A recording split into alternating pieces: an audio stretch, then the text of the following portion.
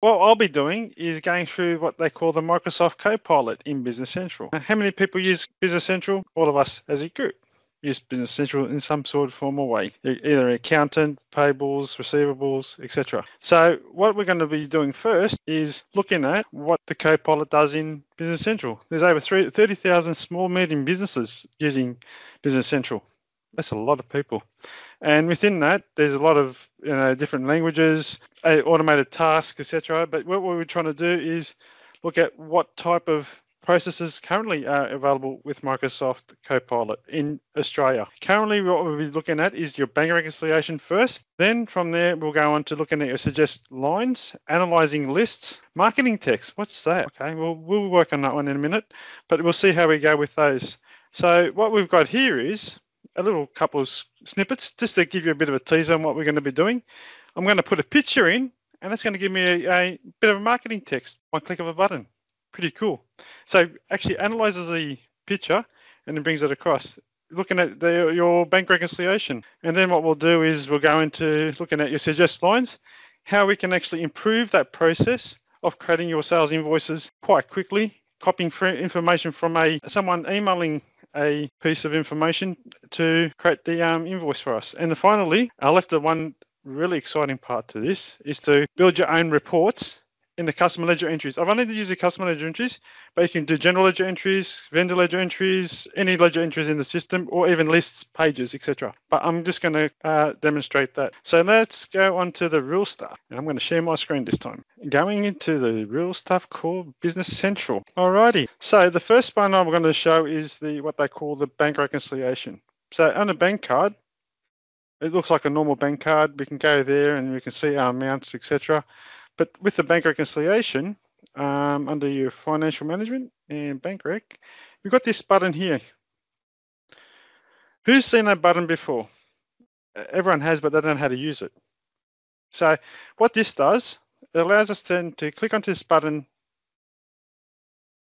It knows I'm picking up the check account, or I can change that to whatever one I need. But at the moment, because I'm saying I want it to do a check, I want to import my data for my check account, import that. I just select my file and press OK. And once I do that, I click on generate. So it's already telling me the statement date is the 31st of January 2024 and the statement number 25. And I'll just generate that now. It's matched 2 lines out of the 9 entries. So I'm just going to show you what it's done. It's matched this line here. It's picked up its $360 and it's auto matched it for me without even me doing any extra work. So I'm just going to go back and say, yep, I'm happy to keep that information and say yes. Now starting my bank rec, I've still got other entries in the system, right? And I want to now bring them. Normally you'll come over here and you go, I want to highlight these entries and transfer them to a journal. Don't worry about that. There's another button. It's got these little star buttons. Who's actually used that before? I'm not sure how many people will be using Copilot yet, but what we can do here is we can post the difference to General Ledger by clicking on that one button. Now AI is going through the system, looking at my chart of accounts and trying to match the GLs to these. Because this is the first time I'm doing this, I need to then predefine it. Sometimes it finds it, sometimes it doesn't. At this moment, it hasn't found any GL accounts. And if I look at these entries here, that one's just a payment. That one's going to a rent. Oh, this is rent, and this is a reversal of a rent. That's okay. We'll just put these to rent income. Rent income for that one, and I'll do the same for this one here. Okay. And I've managed those two. I want to keep those two, and I just want to keep the other ones as what they are. And let's choose the interest. And we can say accrued interest. No, it's going to be interest on bank and so forth. I'm just going to keep those for now. So now what it's done, we don't have to go to a journal and post it. It's done the automatic posting for me. And it's also matched it all up nicely for me over here and left those two outstanding ones there. Once I'm finished, I'll just reconcile this bank and you're all done. The second one is we're going to do a sales invoice. And we click on new here. And I'm just going to select the customer. And we'll select this guy here. Now, people go and say, what did these guys purchase last time? All right, so with that said, over here, I've got this little button called Suggest Sales Lines. What I'm going to be doing here is this little button, which gives me a prompt guide. I want to copy a last order. I can copy from my last invoice, or I can copy from my last invoice, so from an invoice number or from my last invoice. All I just do is click onto that. I can type that in there if I wanted to, or use my prompts to bring that information across. And once I hit the generate button, the system now is going into the invoices, looking at my last invoice and then bringing up the order. And all of a sudden, I've got all my orders in a couple of seconds. If I want to change any of these quantities, I can, or I can go insert. And that's happened there. Now, what I'm going to do is go to one of my scripts that I've actually written. And I'm going to say copy from a posted invoice. Same order, but I want to copy from a specific posted invoice. It may relate to this customer, it may not relate to this customer, but I'm going to click on generate and look at what it comes back through. And now it's brought these values. It's quite quick. Click on insert. The third process on this is we got an email come through. I'm going to open my email account. I'll just move that across there. It's going to fire up on my left-hand side here again.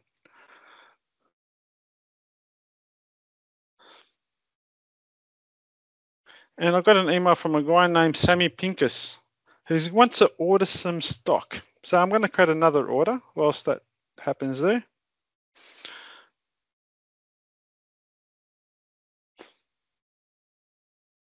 Select my customer.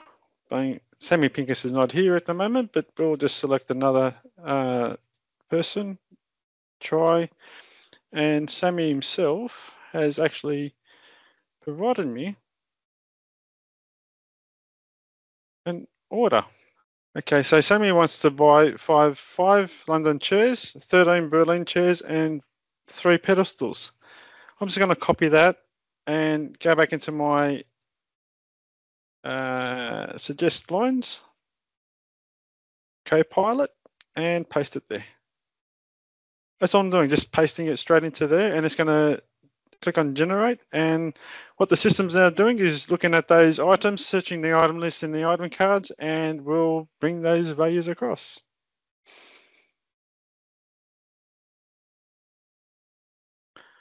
And within a couple of seconds, you'll see what I've put, and you can see over here, that's all I've ordered. And this is what it's come back with. And once I hit the insert button, it's going to insert those records on the sales order. That's the sales invoice process. I've shown you 3 different ways of actually creating different methodologies. You could also go into your prompts and you can have a bit of a play with this at the same time if you'd like to. And you can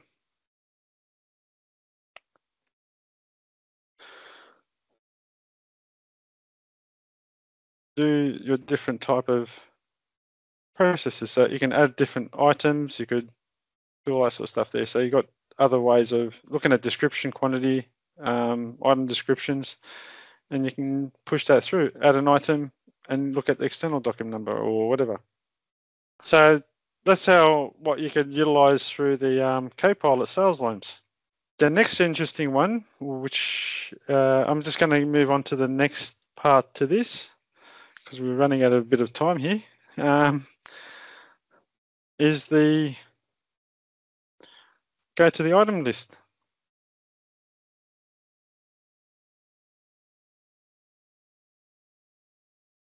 Okay, come on.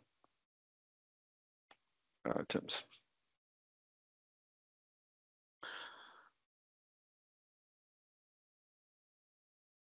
Okay, generally everyone goes over here and clicks this new button, and they can create the item from a new little button, right? And by doing that, you're just really doing everything manually, and you're picking up either a template or so forth. But I'm going to make it more interesting for you guys. I'm going to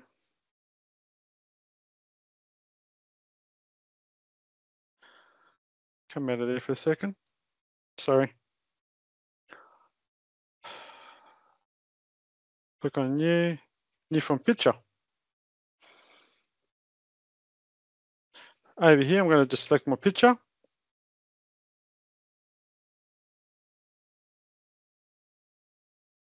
I'm going to do an office chair first, and then what I'll do is I'll pick up another item, and you'll see another item being selected. Now, it's analyzing the picture. It's coming up and saying, oh, it's a chair, because my category identifies as a chair. What color chair is it? I'm colorblind. I'm going to say it's blue. Okay, I know it's black, but I'm going to call it blue. And then we're going to say what the dimensions. What's the depth? 100 centimeters. Height is 350 centimeters, and the width is, I'm going to say 80 centimeters, which is a pretty skinny chair. All I'm going to then do is press OK, and it's now created my item with a couple of things just from one picture. Now, it's created my text. Everything's nice in there, but now we want some marketing text.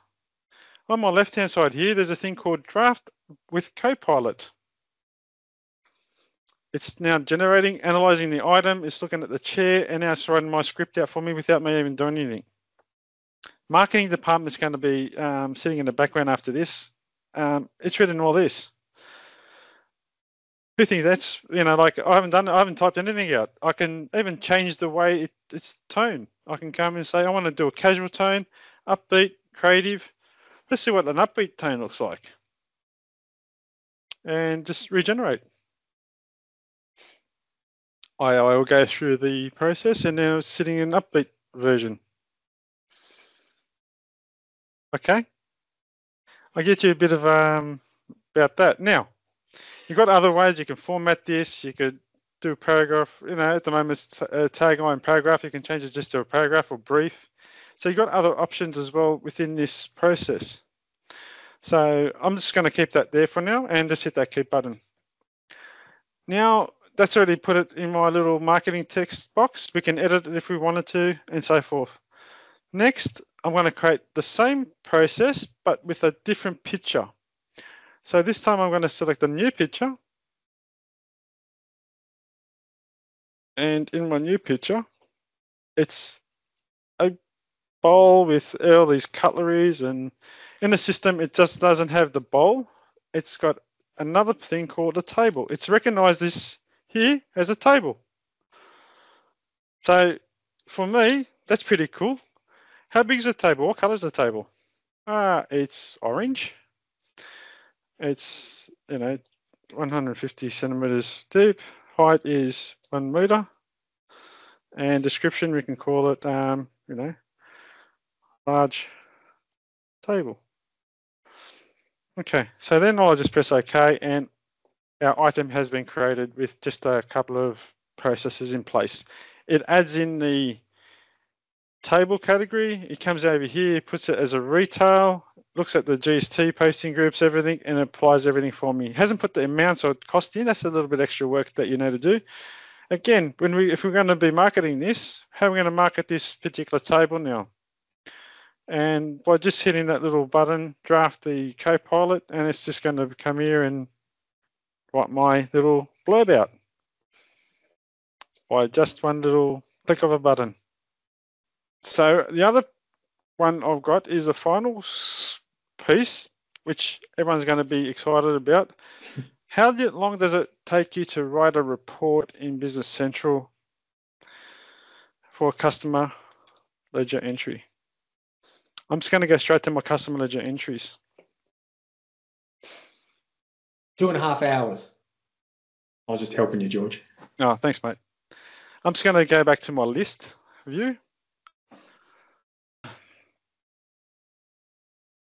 Once it wants to create. Yeah. Okay, so that's my list view. I've got my customer categories here, and I want to really analyze how much values in a pivot table that I've got here. My system's going go slow. Alrighty. So we've got this little button again. We're going to analyze this list.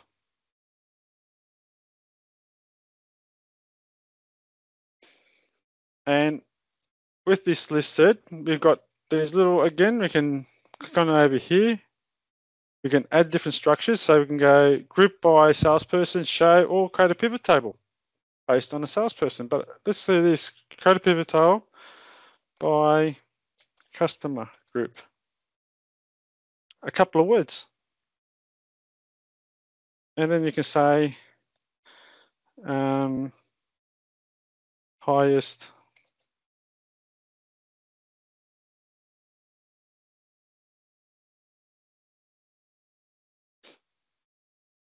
I'm just putting a couple of extra things in there. Surely it's not that simple, George. Why? Why can't it be that simple? That just looks too easy. Oh, okay. It's just to put the amount. Okay, I'll just put the amount in myself manually. How long did that take me? It's summarized it. Way less than 2.5 hours. And it's all my invoices below it. Now, people are going to say, how can I bring this out to Excel? So I'm just going to hide all these lines. Right click, export to Excel.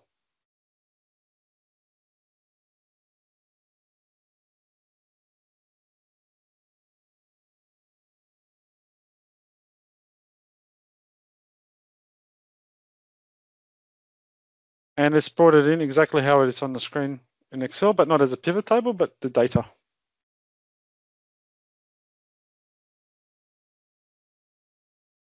Oh, that's pretty cool.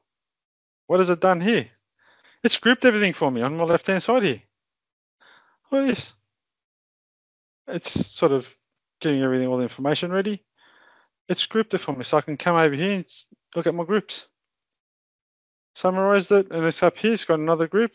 I can go 1 or 2. And I just pressed the export out. That's all I did. Okay.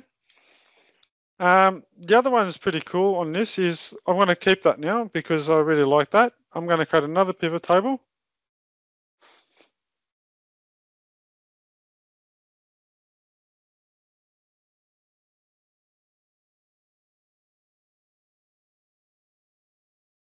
I'm going to say, I'm just going to copy this little, well, not that one, George. Can't do that. I'm just trying to copy my right hand side here, copy this feature and paste it over here again. Again, you can say show average cost per customer group.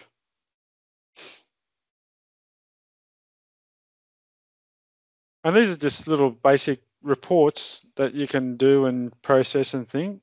And if you don't like it, you can discard it or you can keep it. And there's another simple report that you've actually created throughout the system. And you can also expand on how many orders are medium, small, and large. And you get to the number on how many there are there, right? At the bottom here, you got the number of rows and filters on here. So you got the total, that's my total amount. So there's 2 examples that what you can do within Business Central and how quickly they can be recreated. Hey, if you're interested to know how PA can help you with your AI journey, developing your use case, right? Where do we want to target AI in the first place? Designing the right technology components. Is it the out-of-the-box Copilots? Is it a bit of the Azure OpenAI? Making sure your data and your platforms are suitable to connect in and work with AI. That responsible AI planning, the sort of stuff, and then deploying solutions and providing training and support around it.